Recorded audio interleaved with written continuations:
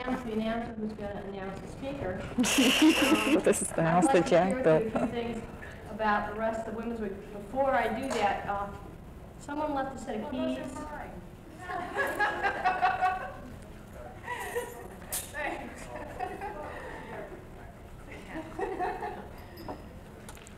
Now that we're moving into the last phase of Women's Week, I'd like to share with you a couple more highlights for the rest of the week. To share with you the meetings that are in your program, the movies that are in your program that are scheduled for 9 o'clock tomorrow are actually at 4 o'clock. So you may want to make that correction if you're planning to attend any of them. Secondly, there are a number of things going on tomorrow, including tomorrow evening there will be a concert here in the auditorium. Jenny Clemens, who is a guitarist and banjoist, will be performing, and we'd like to have all of you come and bring your friends and have a whooping good time. And secondly, this evening there is a benefit for the Story County Sexual Assault Care Center at Dugan's, starting at 9 o'clock and going into the wee hours of 1 or so. And I ask all of you to come and contribute. It costs $1 at the door, and the Assault Center really needs your support, so please come. And then there are a number of other programs that will be held yet tomorrow. And the fun run, sponsored by the Y, is being held Saturday morning, so please come to that and pick up one of these brochures and come to the sessions that you'd like to do. Right now I'd like to introduce to you Louise Lex, who is a professor in the Department of Political Science, who will introduce our main speaker. Louise?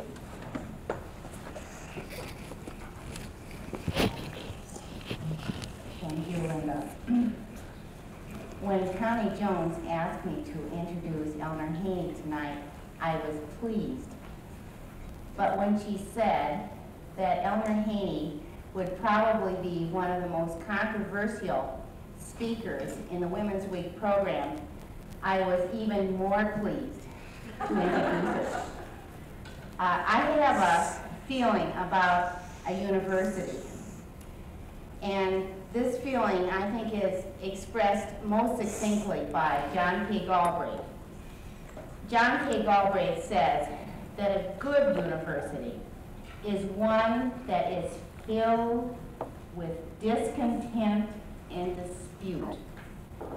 A bad university is as tranquil and quiet as the desert. It seems to me that guest speakers at any university should add to the intellectual ferment by raising issues that are difficult, by stimulating the audience to think new things or to think and rethink old things, but in any event to challenge conventional ideas and wisdom. This reminds me, to some extent, of my 13-year-old daughter. We were talking about women not too long ago, and she said that she thinks that women must have what she calls willpower. It's 2 words, willpower. The power to speak and act regardless of what other people are saying or thinking or doing. It means to my daughter the power to be your own person. And our speaker tonight possesses this quality. Eleanor Haney is a humanist, a scholar, a social change mover in the church, the university, and the community. She was educated at William and Mary College, where she was elected to Phi Beta Kappa, and I would guess, being a Phi Beta Kappan from that era, that there was a quota on Phi Beta Kappas in those days. So it's even more singular that she won her Phi Beta Kappa key at William and Mary in 1953. She possesses 2 master's degrees, one from Wellesley and one from the Presbyterian School of Christian Education.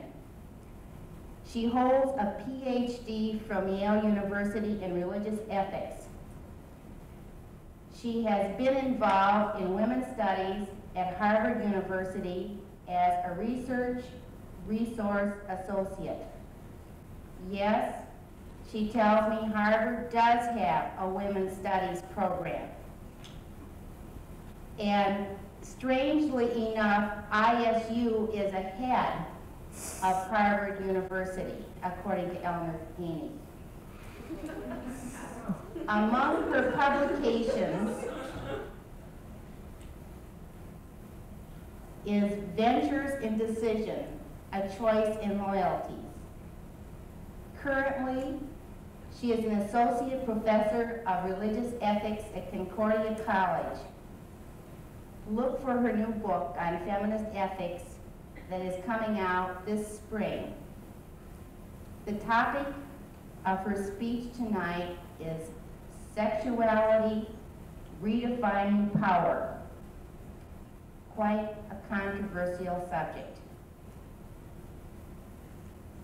Would you please welcome to ISU, Dr. Eleanor Haney.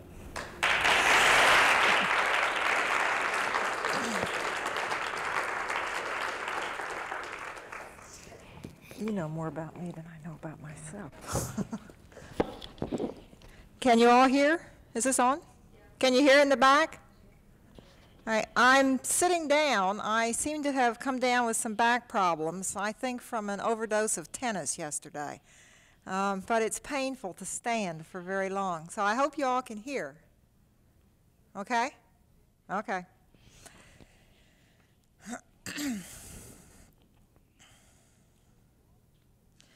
All this week, you have been exploring power in various areas of your lives. I have been asked to speak about power in the area of sexuality, which is controversial, sex or power. I wish to do this by exploring briefly some of the reasons why either we have been powerless in this area or power has been misunderstood, and then how it can be redefined. And I find that I can do this best by exploring a non-sexist approach to our sexuality. In other words, before redefining power, we must redefine sexuality. And that's really what I want to do. And as you can tell from the introduction, my background is primarily theological, and I will bring some of that in to what I have to say. Much of our heritage with respect to sexuality has been delineated by those to whom I refer as dominants in a society, and particularly in the church. Those who, by accident of birth or personal identification, have been in positions of influence on our religion and culture. Those who have shaped our ethos. That's a good ethics word. They have been primarily straight, white, male, formerly celibate, and with little personal property, more recently middle class and married. But they have been the ones primarily, not exclusively, but primarily in a position to have a dominant influence on our ethics, including our ethics of sexuality.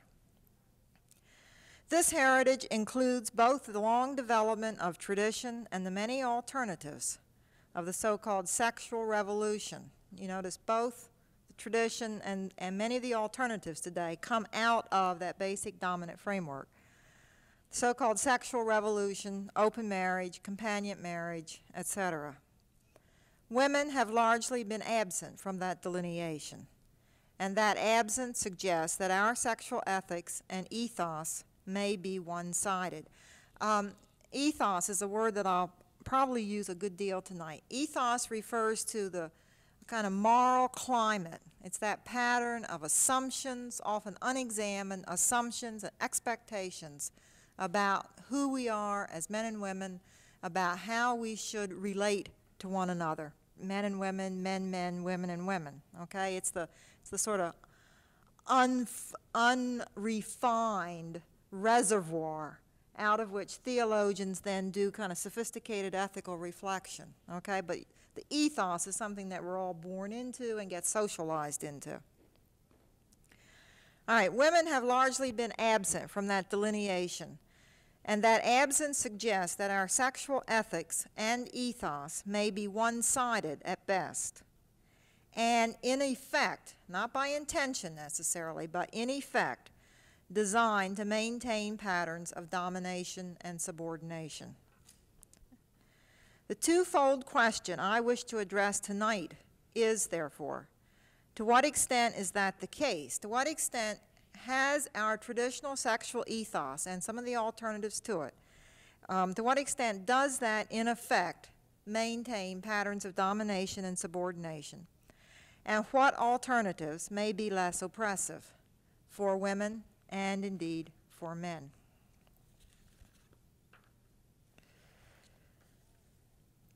The immediate heritage of most, if not all of us in this room, is that genital sexual activity is appropriate within and only within marriage.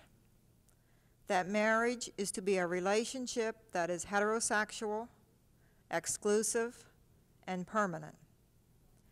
That it is to be a relationship of mutual caring, loving, and fidelity. That genital expression is to have a procreative dimension or intent. And that women are to be the primary carers of children and to be concerned primarily with the nurture of others, while men are to be primarily concerned with the economic support of the family. Okay, I think that's pretty much the heritage that almost, if not all of us in here have grown up with. All right, let me just go over that for a minute. The genital sexual activity is appropriate within and only within marriage. That marriage is to be a relationship that is heterosexual, exclusive, and permanent.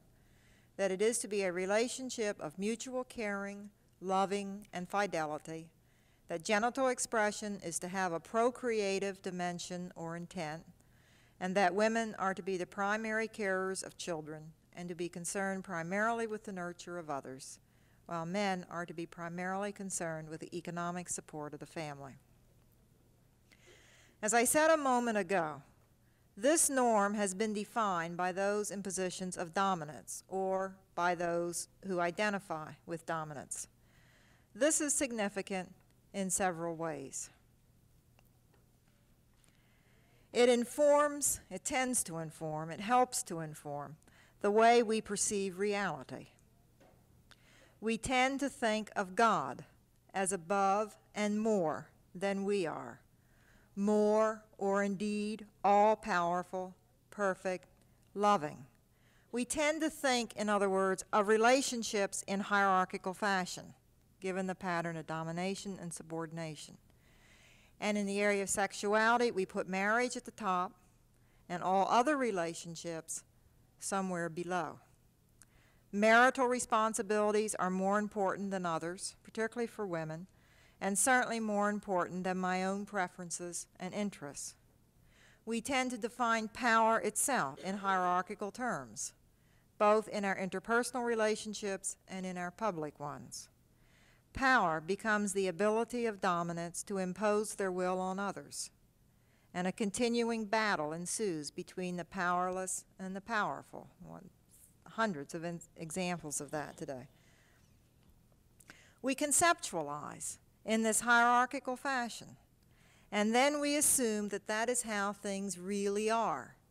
We make it, in the words of philosophers, we make it ontological. We say hierarchy and power struggles and that pattern of reality is how things really are. I am not at all convinced that that is true.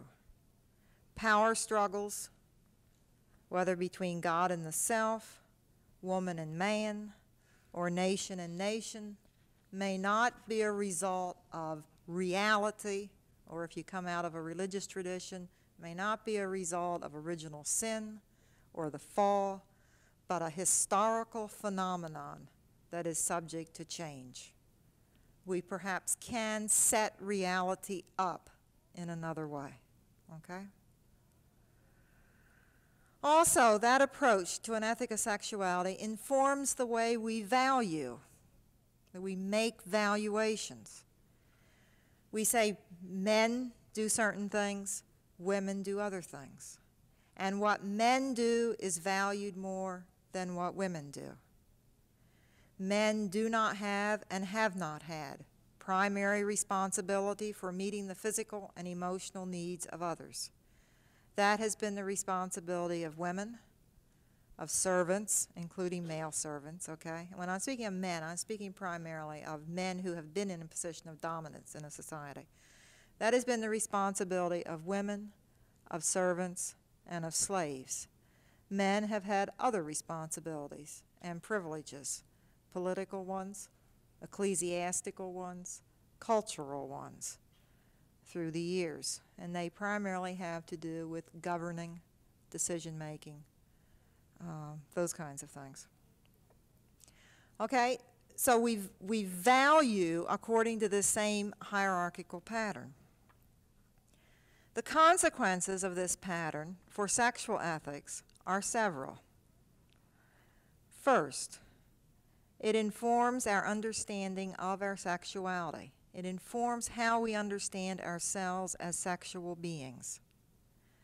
Men have traditionally been defined as rational, and women as body or nature. And the mind has been considered superior to and valued more highly than the body.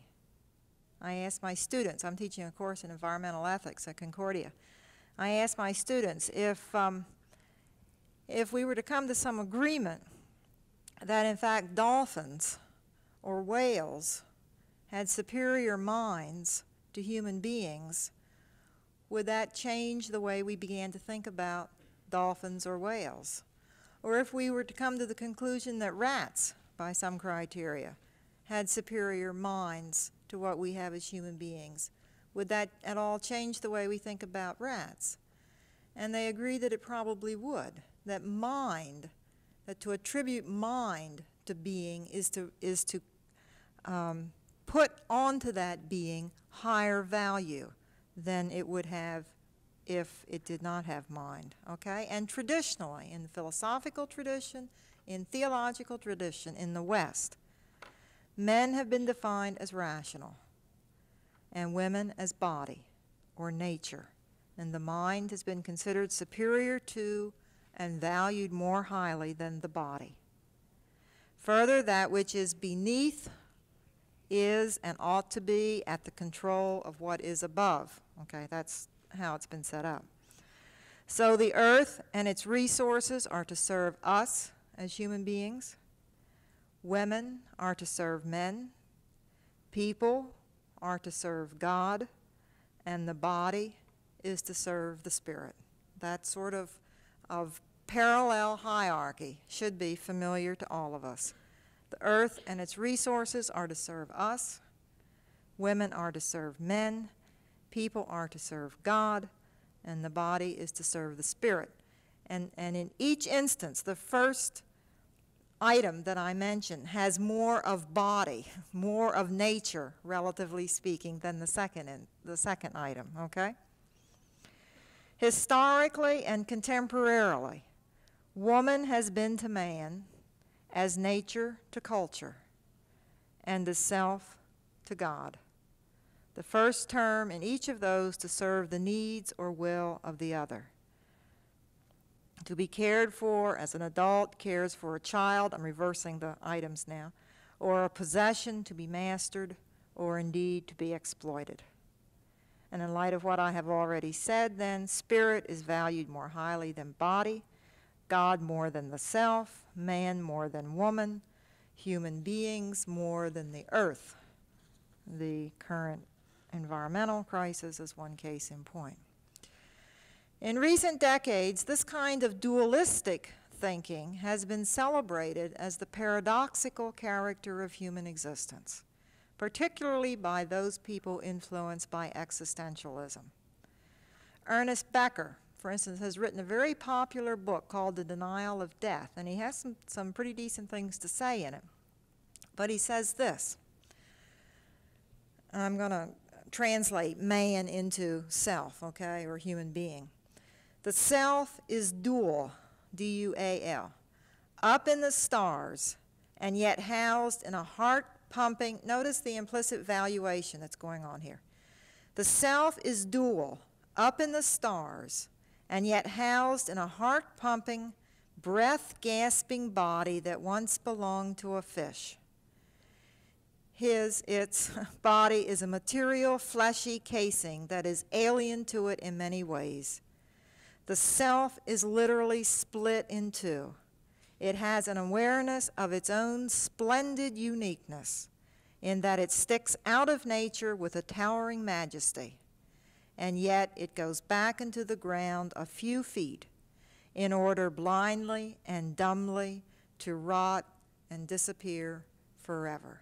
You see the valuation and the hierarchy that's still carried there, although Becker changed it into the sense of the self being on a boundary between mind or pure spirit and pure body, and consisting of both of those in a paradoxical relationship and not simply a hierarchical relationship. But if the self as man, which is the word Becker uses, is dual, soaring and rotting and experiencing alienation, woman has been very much at home, in the home, and tied to the earth. In our identification with nature and the body, our sphere has largely been limited to caring for the physical and emotional needs of others. And since these activities have not been highly valued, however necessary they may be, we have not been thought of as full human beings. As late as the 18th century, with its strong concern for political rights, we were not considered part of the human. As the lawyer Christopher Stone points out, this is from a little book of his, it's a fascinating book called Should Trees Have Standing, in which he's arguing as a lawyer that trees should have legal rights, certain kinds of rights. Okay, as Stone points out, referring to the 18th century, thus it was that the founding fathers could speak of the inalienable rights of all men, and yet maintain a society that was, by modern standards, without the most basic rights for black, Indian, children, and women. And there was no hypocrisy. Emotionally, no one felt that those other things were men. And of course they weren't. In this dualistic and hierarchical sense of reality, we have been regarded, we, women, as possessions, as the land has also been regarded. As Sir Isaac Newton once wrote, this is a quotation, "I come to you in very truth, leading to you nature with all her children, to bind her to your service and make her your slave." And as Justice Berger, less than 10 years ago, said, quote, "After all, land, like a woman, is meant to be possessed," end of quote. Okay, so the first consequence of this pattern of hierarchy and dualism and the valuation that goes along with it has informed the way we think of ourselves as sexual beings, or as men and women, as gender beings. Second, it has enabled, and I put that in quotes, scientists and ethicists to ignore female sexuality. Only recently have we been finding out about our bodies, and one of the early, very, very well-received and popular books that came out of the women's movement was called Our Bodies, Ourselves. And I understand that one of the films that has been shown this week is taking our bodies back. And I think we're still at the beginning of figuring out how women's experience of our bodies, of our sexuality, might inform a sexual ethic. We have not yet really gotten that far yet. How might it inform an empowering of ourselves in this area? And again, we're just beginning to explore those issues. Books on sexual ethics have been written primarily out of male understanding and male experience. Third, this pattern has influenced thinking of genital sex as a problem of control. We do not have an ethic of reason. We don't have to control our reason. That's the way we're supposed to be. We have an ethic of sex. We do not ask under what conditions is it appropriate to be logical, although I think sometimes we should. But we do ask under what conditions is it appropriate to have sex. The reason for this is partly that babies can be the result of sex, and babies must be taken care of. If that were the only reason, however, we would be asking under what conditions is sexual activity responsible. But that is not really how we have asked the moral question about sex. The emphasis on procreation and controlling genital sexuality has been set in a context in which sexual desire has been seen as irresponsible, intrinsically so. It is lust, and that's the theological term for sexual desire. It's like greed. It's like overweening ambition. It's like thirst for fame. Somehow sexual desire is something that is out of our control. And so a sexual ethic, the first thing that a sexual ethic attempts to do is to try to put some restraints on it, try to put some controls on it. We have, therefore, to put constraints on sex, somehow make it legitimate in spite of itself. A contemporary Lutheran German theologian argues, for instance, that there should not be sex outside of marriage because, as he says, the self is not to be trusted. Well, again, he's coming out of that tradition that says that genital sexual activity is somehow something that overpowers me, something over which I have no control, and control over my body and the things of my body is what is desirable. Okay? Sex also becomes a task, particularly today in our achievement and competitive-oriented culture. It has become a technique. Intercourse is the goal. All else is foreplay, and in the word itself, and important as a means to an end. In our relationships, if we so much as touch each other and hold that touch over 3 seconds, we tend to assume or fear that the other will, we tend to assume or fear that the other will assume that we have all kinds of ulterior motives. Women can get by with that a little bit more than men can. These perspectives make it difficult for men in particular to fulfill the very human longing for intimacy, and given the fear of homosexuality, almost impossible to fulfill it with another man. Intercourse tends to become the way to intimacy, but since it is also a problem and a means to an end, it becomes even more difficult to achieve intimacy. One cannot be both conquering and vulnerable.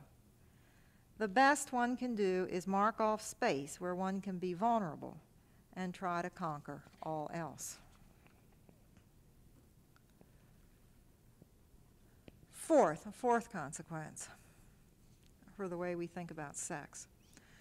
I think this pattern of hierarchy and the valuation and dualism that goes with it informs the homophobia in our culture. For a long time, procreation was the only goal that justified intercourse. Once that is accepted as the norm, once procreation is accepted as the norm, sexual behavior must be heterosexual. But even when procreation is no longer the norm, or a major one, heterosexuality remains normative. Erich Fromm, who's considered a liberal in some areas, for instance, writes this: "The male-female polarity is also the basis for interpersonal creativity. This is obvious biologically in the fact that the union of sperm and ovum is the basis for the birth of a child. But in the purely psychic realm, it is not different. In the love between man and woman, each of them is reborn. And Roger Shin, who is a professor of Christian ethics at Union Theological Seminary in New York, speaks about the unique kind of love of man and woman for each other. The unique and superior kind of love for man and woman, of man and woman for each other. Now, the problem with this kind of thinking is, first of all, that it tends to elevate stereotypes to the level of ontology. It tends to develop expectations about the roles and traits that men should have and that women should have to the level of human nature. The assumption that men are masculine only and women are feminine only. And so you need a man and a woman to complement each other and to become a full being, okay? It's an assumption that mistakenly equates masculine with male and feminine with female. Further, it flies in the face of empirical and experiential reality in the assumption that as a woman, I am incomplete without a man, and vice versa. In light of all available evidence, my incompleteness as a woman is a culturally imposed one, not one that is innate. Homosexual people, single people, all kinds of people can and do lead full and creative lives. Celibate people within the Catholic Church can and do lead creative and full lives. Now, I really find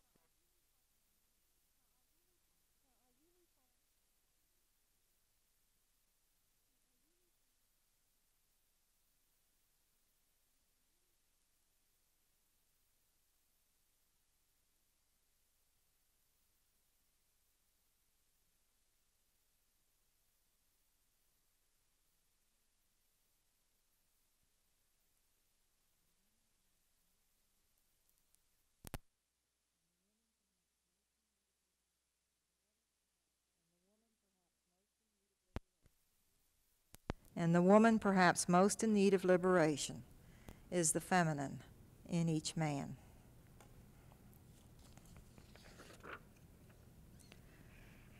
Why are so many people afraid of homosexuality? In part because I think this pattern of heterosexism is so deeply ingrained in us, as white-black patterns have been ingrained, so much a part of how things are. I think also in our culture, with its further inhibition on men expressing feelings and vulnerability, except to one's wife or mother, there is deep down the sense that to become vulnerable with another man is to treat that man as a woman, in effect, to make the other effeminate, which of course is the stereotype that we have of gay men. Sometimes when men say, you know, I agree with what you say, but I don't like the word feminist. Why can't we be humanists or something that's more inclusive than the word feminist?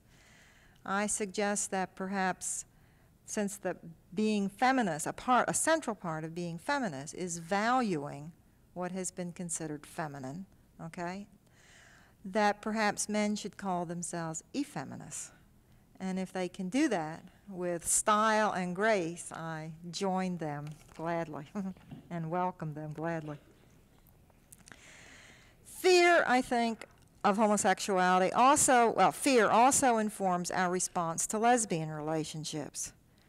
The fear in this case, I think, is often, at least, that women will enjoy sex without men, that women do not need intercourse to be sexually satisfied. A couple summers ago, I did a graduate course on sexuality for some ministers in the area, and I had them all read the Height Report. And the fairly typical response I got from the men reading that book was, it's scary. because the lesbian chapter in there made it very clear that women didn't need us. At least not all women need men.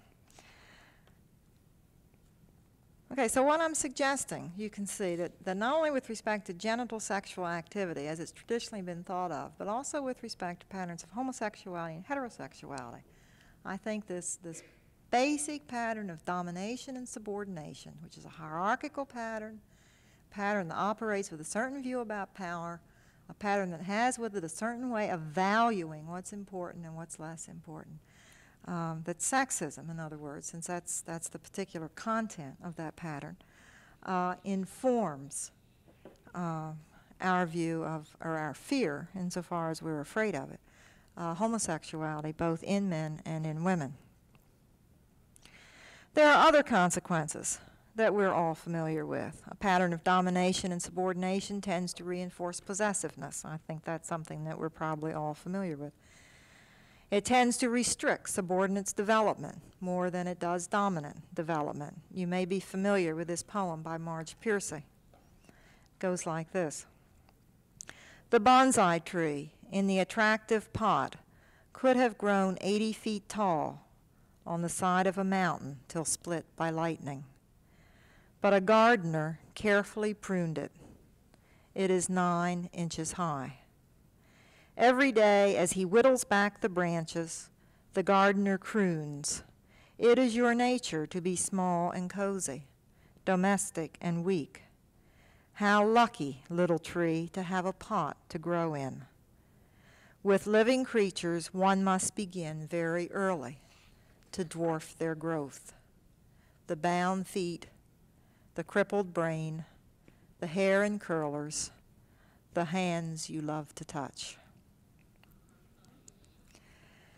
And finally, I think one of the most vicious, perhaps, consequences of this pattern is that in spite of the tradition, which in some respects I would affirm, in spite of the tradition, I don't think sex can really be procreative today. New life in our culture can, which is to say ought to, obviously it can in many, many ways, but a new life ought to come into being only under highly restrictive circumstances. And unless a woman meets those circumstances, she has no alternative but to abort or pay other costs. I do not think at all that we are a child-loving, oriented society. I think we're very much a child-denying, a new life, a pro-life, if you will, denying society. I think that is a pretty dismal picture, even though there are some strengths in it that I will mention shortly. As a woman, myself now, who seeks to be responsible and just and loving, and as an ethicist, I cannot accept a pattern whose consequences in so many instances seems to me are so fundamentally unjust. Where then might we begin articulating a non-sexist, a fair, and a life-giving ethic of sexuality? My own starting point is a position of relatedness to all that is. It's the starting point, of the perception of and experience of at-homeness in the universe. As women move away from the old dependencies toward independence, we have at least two options for us. We can reduplicate the experience of men, living out of that paradoxical juncture of body and spirit that I referred to. Or we can move toward at-homeness in ourselves and in the universe. It's what I call centering, and I'm not alone in using that concept. I think one of the most exciting things about feminism is this discovery of centering. It is a discovery of connections, of connectedness. We are not only pilgrims, we are also residents. There is a fittingness between me, between us, and all that is. There is a vision of, and to some extent, the realization of integration between my mind and my body. Again, the title of that early book, Our Bodies, Our Cells, okay? There's a vision of, and to some extent, the realization of integration between my mind and my body, between me and others, between me and the earth, between me and the matrix of being. This is Rosemary Ruther's phrase. The matrix of being, physical and spiritual, out of which we come. To use H. Richard Niebuhr's phrase, God is the friend as well as the enemy and the void. This is not a static fittingness. We are all in the process of becoming. But we become, in part, by responding, by listening, by active waiting, by homing in to what is fundamental, by what Anne Hazelwood Brady, a poet, describes in this poem. She writes, well, wait a minute, let me preface it. It's about a canoe, and it appeals to me, I guess, because I have a lake cottage. It's about a canoe, but I see it as also about the women's movement. And I see it as a poem about centering, okay? We removed 50 brass screws, stripped canvas to skeleton canoe, and laid the gunnels down like long, thin, modern S's. We scraped away the painted years, green, white, and battle gray, until we got down eventually to brass tacks and 2 women rebuilding from raw wood a slim-skinned, silent boat that puts upon the waters nothing but its weight. We become as we come closer to the human and to that which the human has in common with the rest of being. We make contact and discover as well as envision. We get down to brass tacks, down to that which liberates and nurtures and cherishes us as individuals and all of us collectively. As we center and connect, as we consent to being, we rediscover the reality of grace that is more than forgiveness or a rescue operation. We rediscover the twofold reality of being at home in the universe and of living freely, graciously, gracefully. It is the reality of being a host as well as a guest. As I said before, a resident as well as a stranger and pilgrim. It is the experience of moving through one's life and the world with ease and authority, rather than with timidity or aggression. This starting point of at-homeness or centering suggests a further principle for an ethic of sexuality. That is the twofold one of the well-being of the individual and the common good. Each part of that, the well-being of the individual and the common good, is equally important.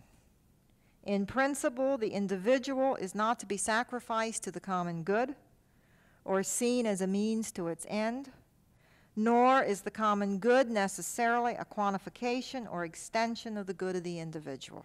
What is good for me is good for General Motors, is good for the country. By holding on to both sides of that principle, we are in the best position I can think of for discerning the good of each.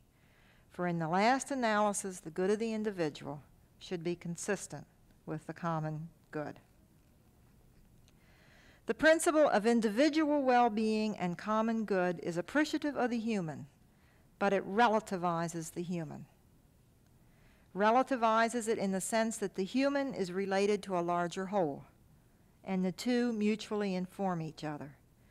What is good for me as an individual, or what is good for people as human beings, is answered in part by asking also what is good for the environment. In the final analysis, therefore, all being contributes to the definition of and description of the common good, not just women and not just people. And someday I would like for us to get into a position where we can figure out how dolphins and whales and rats and mice and cats and dogs can also contribute to the definition of individual and common good. Further, the principle of individual and collective well-being is not a principle that directly informs choices. We are not always clear about what is in the individual or common interest. That, too, is in the process of becoming, of emerging, but we have some clues, and the clues we have can shape the choices we make, the means we employ. To use ethical language, means and ends are intrinsically related and must be kept together. And I think if there is anything which has proved or which has meant the fatal flaw in all revolutionary movements that I can think of or that I'm familiar with, it is that in the interest to move toward a more just and humane society, revolutionary movements have separated ends and means and have shifted over to an ethic that the end justifies the means. And that begins to justify anything. Seems to me feminists can learn from that past and say that one thing we insist upon is keeping ends and means intrinsically. An ethic of individual and common good is not primarily an ethic of ends, which we can delineate and then figure out how to get there. Nor is it primarily an ethic of right action apart from consideration of consequences. It is an ethic of both. If we seek, as I think feminists do, the peaceable commonwealth, we can find it only by being and doing in ways consistent with peacefulness. As someone else has said, I don't know who, peace is the way to peace. If we seek nurturing and reliable relationships and families, we must be nurturing and reliable. We must create contexts in which we can nurture ourselves and others, and which support our nurturing. In feminist language, the process is part of the product. As I bring all of these considerations together, I turn to the phenomenon of friendship as a model or a paradigm. A paradigm is a pattern. Those of you who make your own clothes sometimes have or create your own pattern to use for cutting out and sewing your clothes together. Well, a paradigm is a kind of pattern or direction. I turn to the phenomenon of friendship as a paradigm for describing appropriate human sexual reality and for making choices. The weakness of friendship as a paradigm is that it has been so marginal in our culture that many people have little experience of it. The strength is that in sisterhood, we have discovered something, not all, but something of what it can mean. The paradigm of friendship can be drawn as the hub of a wheel with spokes going out from the center. Okay, here's the hub and here are the spokes. Each person is a hub. The spokes are relationships, connecting not with the rim, but with other hubs. Okay, or if as a child you play with Tinker Toys, or have children who play with Tinker Toys, you know, the little round things with the holes in them and the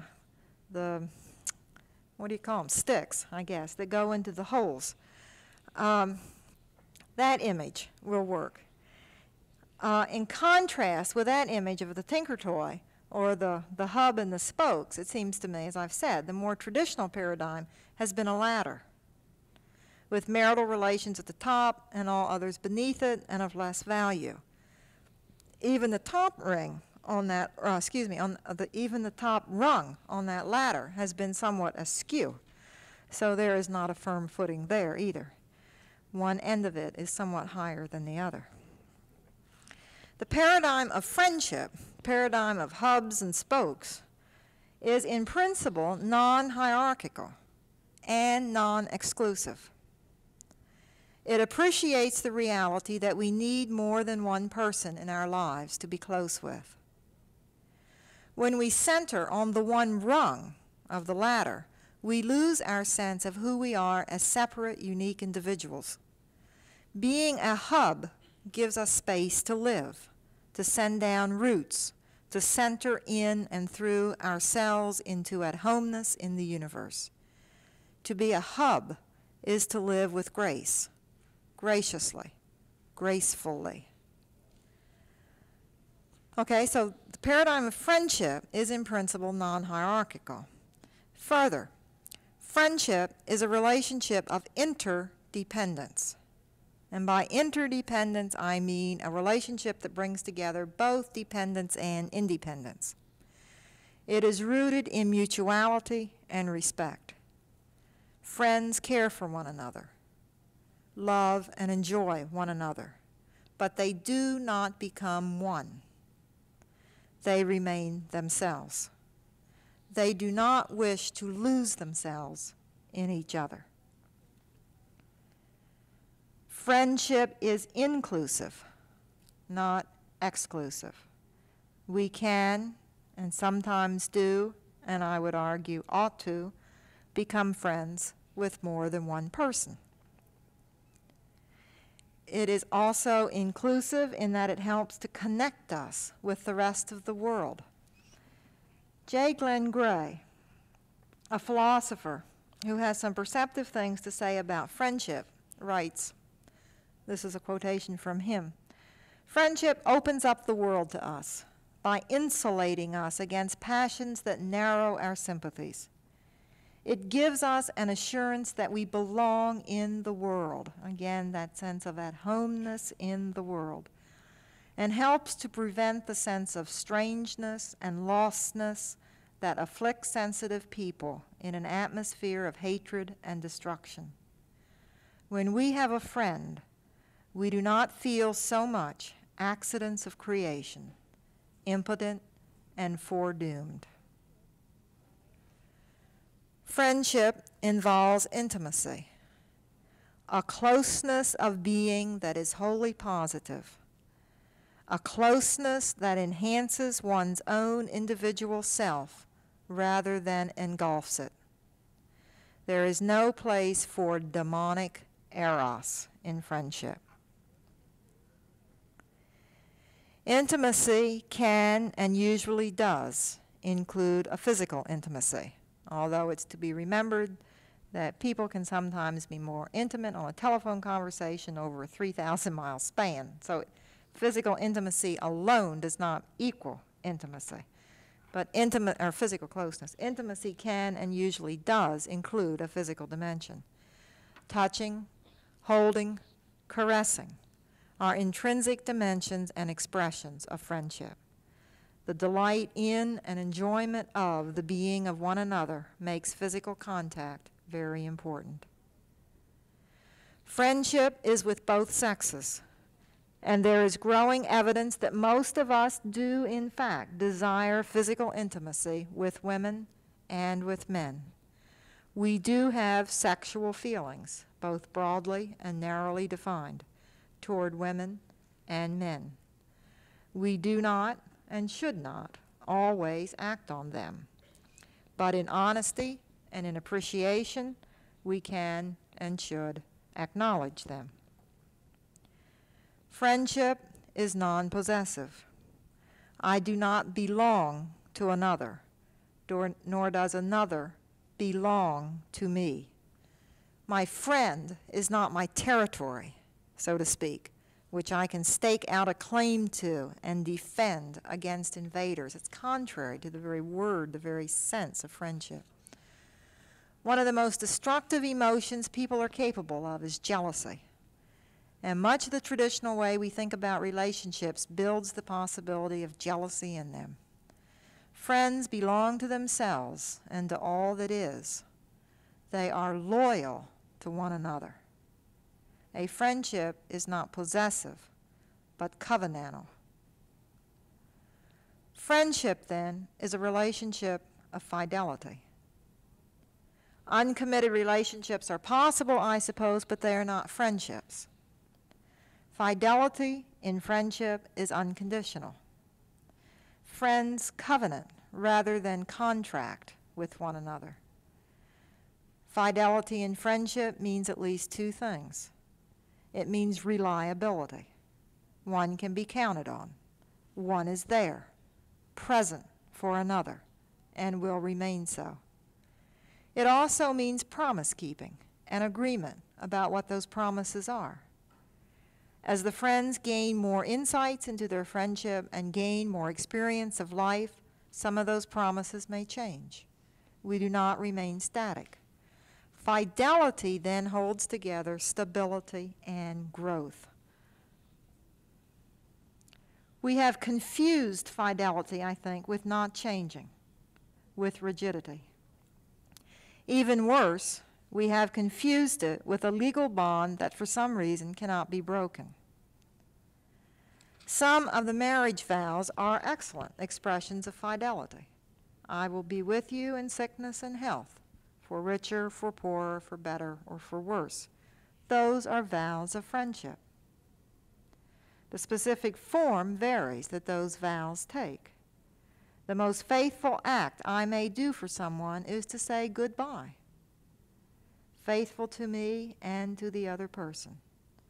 Divorce can be an expression of fidelity, not, as some theologians would have it, the lesser of two evils. Friendship, finally, is creative and procreative. As I tried to indicate, I think it's profoundly pro-life. I think the traditional connection between sexuality and procreation still can symbolize an important reality. The problem is, as I've said, that we live in an ethos that does not fundamentally value life. Women don't particularly want abortions. Penalizing us for them is another dreary instance of blaming the victim. If we really valued life, we would have made changes in medical insurance, strengthened economic security, and set up, in terms of our ethos, different career expectations, so that it is both permissible and a cause for joy to bring new life into being. As it is, church and society tend, in effect, to conspire against it. Finally, I wish to bring the paradigm of friendship to bear on some more specific issues of sexuality. First one concerns the way in which friendship helps us to hold together the private and the public dimensions of sexuality. For instance, I think this is absolutely critical to moving toward a society in which friendship is even possible. If women and men, men and men, and women are to be friends and to relate to each other as mature, authentic human beings, economic, social, and emotional independence for women is a sine qua non for ethics. There is no point in discussing any other issue until more significant commitment to this is seen by ethicists, by church people, and by the wider society, and effectively implemented forthwith. At a minimum, it seems to me, what I'm saying is that for friendship even to begin to be possible between men and women, men and men, it's already becoming more possible between women and women, then the recommendations at the Houston's Women's Conference last November, for instance, should be implemented immediately in this society. As that kind of commitment is being generated, hopefully, and implemented, we can begin to explore other issues. So one thing I am saying is that I don't see any point in discussing issues of sexual ethics as strictly a private matter. I think it's very much a public matter. And I've just indicated one way in which I think that it is. Okay, then we can begin to explore other issues. One is a re-examination of marriage. A consequence of taking seriously and institutionalizing friendship is that we will be in a position, this may sound very odd, but anyway, to appropriate the medieval understanding of marriage as a relative good. There is no good reason for assuming that everyone must be married. It may be appropriate for some, but not for all. The implications of such relativity actually are revolutionary. If corporations could not assume that the new executive assume also male, would have a wife to share business-related responsibilities. Single people and women would not be subtly, if not overtly, discriminated against in hiring practices. Wives of executive husbands would be freer to pursue their own lives, and corporations would have some restraint on their imperialism. Similarly, single women with children would not be stigmatized, and one small, but perhaps not so small, chink in the armor of racial and class prejudice could be made. If marriage is seen as a relative good, the pressures on young people could be considerably relaxed, and genuine friendships could be formed with people of both sexes. If marriage is relativized further, then one would have to decide, to choose to marry, not simply assume it. One would have to have some reasons for taking that step, rather than for not taking it. Another very important implication of friendship for sexuality is that it helps put sex in its place. It is my own conviction that we, and particularly men, confuse genital sex with intimacy. In giving ourselves and one another more permission for intimacy, we at the same time remove the pressure to gain it by going to bed with one another. Finally, if friendship is a valued norm, we can begin to assess various legal patterns and statutes for the extent to which they reflect friendship, for the extent to which they are empowering, they reflect mutuality and interdependence. For instance, single-sex households can and ought to be a legal alternative to the present nuclear family. And, variations on an extended family structure with friends is another. The possibilities are limited only by our imagination. Feminists have a vision that transcends femininity and masculinity, that cherishes our humanity, the earth, and all of being. We cannot will that vision to actuality. We can, however, live our own lives and encourage others to live in fidelity to the fundamental creativity and goodness of all being. We can speak with honesty and courage about what is going on in our lives. And in doing so, we can begin to trace out the spirit that moves among us, calls us, and empowers us to prepare the way for the new heaven and new earth. Today, as every day, we are offered the opportunity to turn away from alienation, from domination, from violence, from oppression, toward reconciliation and friendship with all that is. Thank you.